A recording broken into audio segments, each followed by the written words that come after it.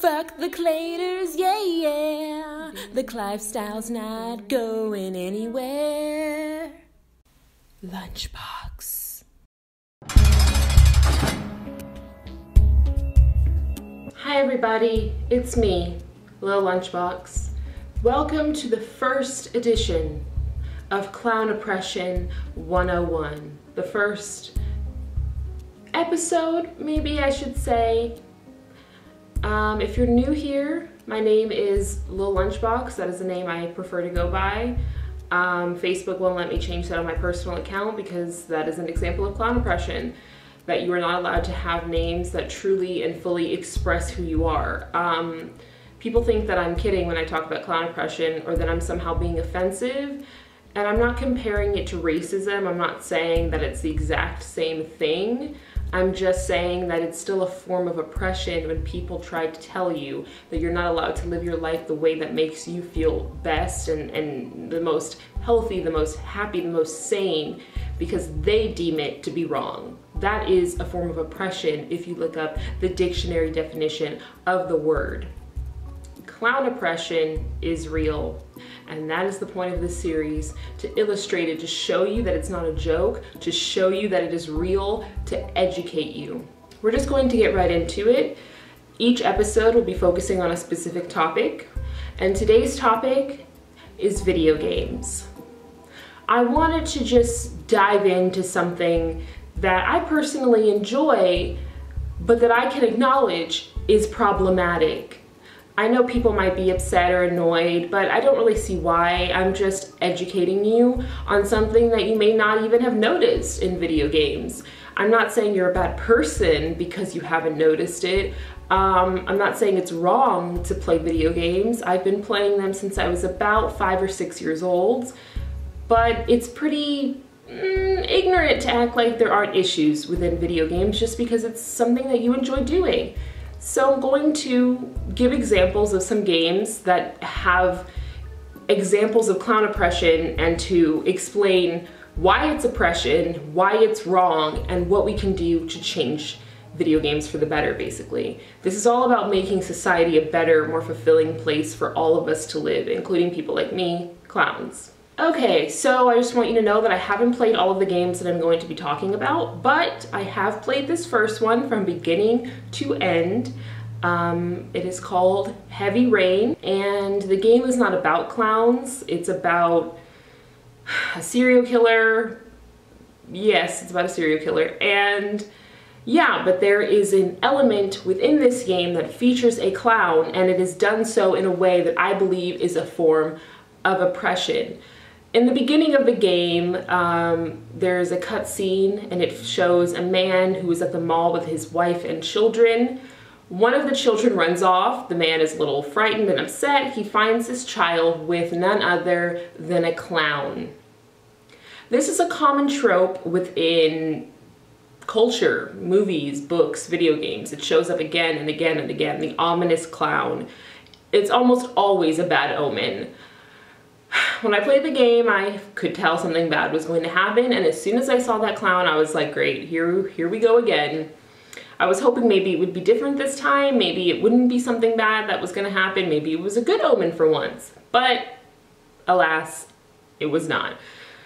The clown is selling balloons, and the man buys one from him for his son. It is a stereotype that we are all working clowns, that, you know, some of us do enjoy living the clown lifestyle, but I don't believe it matters. It's just the depiction of a clown in a negative way that matters. Anyway, so he buys his son a red balloon. The child runs off again because I don't really know, something is deeply wrong with him mentally, I believe. They never mentioned it in the game, but I just don't understand why a kid who's about 10 or so can't just stop running away. Like, his dad is like, stop, wait, and he just runs off. And the dad is trying to find him. He sees this floating red balloon that's a symbol that the clown gave to him, and he's using that to try to find the boy. Finally, he sees the kid on his way out of the mall, which again, I don't know what's wrong with this child.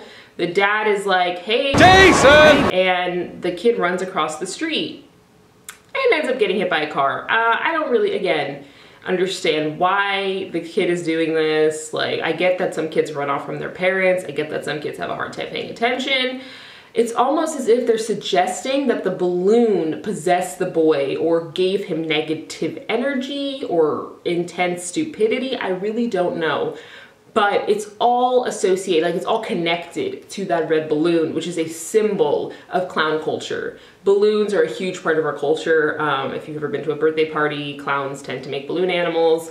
I have not mastered that skill quite yet. I'm still learning, but I digress. The point is that they are associating this clown with this horrible negative thing. The child dies from getting hit by the car. I didn't really care so much about the child because he was just very, very stupid. Not that stupid people deserve death, but it wasn't that, you know, the fact that they used a clown to try to illustrate how this was something bad, and the fact that the child basically did it to himself, it made me just not feel that great about the kid. So, I mean, overall, this game wasn't that great. It was extremely overrated for many reasons, but the main thing here is that it is just such a blatant example of clown oppression, and it's not surprising to me that a game that is just so poorly written in some aspects would rely on something like that to try to illustrate like, oh, this is bad, bad omen, bad things about to happen. And that's a common thing I've noticed. You see the ominous clown staring in the distance. It's an example of a hint that something bad is to come.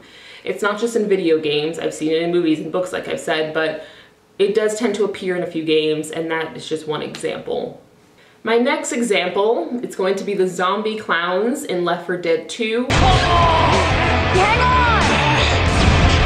Another game that I have played, and I really enjoyed the game quite a bit. I know some people think that the first one was better, but I personally really enjoyed Left 4 Dead 2. What I did not enjoy was the need to include zombies that are wearing clown masks. Again, it's something that's just cheap. It's like, oh, clowns, bad, scary. It's very tiring that clowns are always associated with something negative. There are so many people who have a fear of clowns because of this type of stuff. When you see something like that, a zombie, a reanimated corpse running towards you with a clown mask on, and then you have to blow its head off, it's disgusting. I mean, I don't understand how that's not a form of clown oppression. Like, we put a mask that is a clown face on this monstrous thing that's coming to kill you, and you have to kill it. I really enjoyed the game until I got to the part where there were zombie clowns running around everywhere. I was just like, are you kidding me? And that was before I had been living my truth, but I still felt like this feels so cheap. Again, like, oh, spooky clowns, how terrifying. Like, the game is already a little creepy, and it's not even really supposed to be that scary of a game. I mean, in my opinion, it's more so like a fun time. You're killing zombies, that's fun. But again, with the just obsession with associating clowns with bad things, with death, with destruction, with mayhem, with something scary. I'm tired of it. So many people have messaged me saying that they've realized clowns aren't so bad after, you know, interacting with me and seeing my videos. And that's great. I'm one step closer to ending clown oppression. I'm just so tired of it. These are two games that I've played, and I was disappointed when I played them because of this blatant oppression. It's exhausting. Imagine playing something and seeing yourself in it and seeing it being villainized time and time again, having its head blown off, having people chop it up with a chainsaw, set it on fire. And people get joy from that because they hate clowns, because they're afraid of clowns. And it's like a cycle that never stops going. It's like, clown is scary, clown attacks. Her person is like, oh my God, that's fucking freaky. Person develops a clown fear. And then that clown fear reinforces that entire thing. And it's like so many young people are playing video games and getting this horrible introduction to clowns through it. It's just disgusting. It's so upsetting. This is an example of a clown that I have seen in a game. I have not played this game. Final Fantasy VI, Kefka. Just stop. None of this makes any sense. Destruction isn't supposed to make sense. It's only fun when it's senseless. Like I said, I haven't played this game, so perhaps it's not as bad as what I've heard, but it sounds pretty bad, and I'm reading about it here. It says that he is a maniacal, short-tempered, flamboyant, destructive, and cruel clown. He is a psychopath with no regard for human life or remorse for the atrocities he commits, and finds amusement in the suffering of others. So, a typical clown then.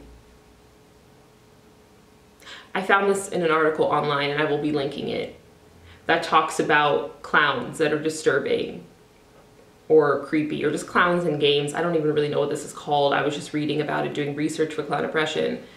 They say all of that horrible stuff, and then so a typical clown then. Why is that? Why is that what people associate us with? No remorse for the atrocities that he commits, no regard for human life? So many clowns exist to make people happy, and I'm one of them. My existence is not for your amusement. I just enjoy living my life like this, being carefree and not caring what people think. But that's awful that someone would say something like that. I mean, his utterly psychotic personality, like, it's ableist for one, but it is extremely clownophobic, and that disgusts me to no end. Honestly, I'm gonna end the video here.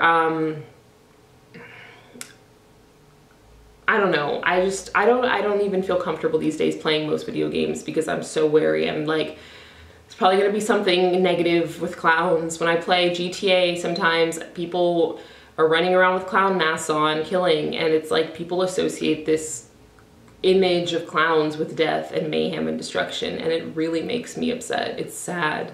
And it boggles my mind that people don't see that as oppression, and I really don't get how when it's so blatant. Anyway, this concludes the first episode of Clown Oppression 101. I hope I was able to enlighten you, and I chose this topic again because it's something that's near and dear to my heart, something that I've been playing, doing since I was a small kid, playing video games, and I really enjoy them, but I can't really enjoy them the way that I used to with all of the anti-clown bullshit. And it's something that, a lot of people have played video games, and people have noticed these things, and they don't even think that it's wrong. I mean, I don't even know what to say, and it's not always so blatant, it's not always so clear, it's not always a killer clown. Sometimes it's a clown that has horrible mojo that it spreads to stupid children, or it makes the children stupid with their evil clown powers. Like, we're always associated with stupidity. Oh, crazy clown, oh my god, we're so wacky and murderous. It's just, that's not how we are. I'm not like that. I'm not a violent person. I'm just a clown trying to survive in this world. Anyway, have a great day, everybody. Don't let the claters get you down. Never be afraid to be yourself. And never, ever forget that clown oppression is real. I am selling Clown Oppression is Real t-shirts. If you would like to purchase one to join me in this fight, the link is in the description. I am not stopping. This is just the beginning. We will fight this, and I will not, I repeat, I will not stop spreading the word about this epidemic. Have a good day.